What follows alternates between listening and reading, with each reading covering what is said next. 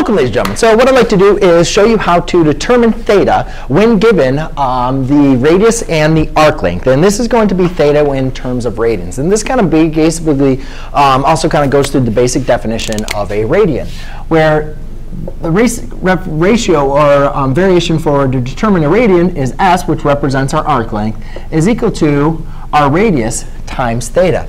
So in this case, you can see that we have our radius and we have our arc length. Again, radius is going to be represented by r, and arc length is represented by s. So in this case, we need to actually determine what theta is. So to do that, I'm going to divide by r on both sides, and I can say theta equals s divided by r.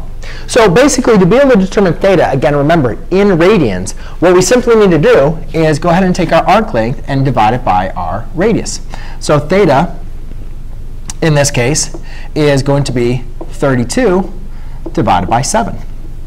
So theta equals, now actually I'm going to, 24, I don't know the decimal for that one, so it would be 32 divided by 7, which I am going to approximate here and just round it, is going to be 4.57. And then again, if I want to determine what that would be in degrees, remember that's in radians. If I want to determine what that would be in degrees, I could multiply it by 180 over pi and convert it over to degrees. In this example, again, I have the same thing now. I'm just given now, instead of giving you a diagram, I'm just telling you you have an arc length and a radius. So again, using our formula, theta equals s over r. All I'm simply going to do is plug in our arc length, which is 15, and our radius, which is 3. These divided evenly, which is going to be 5. So again, that represents 5 radians.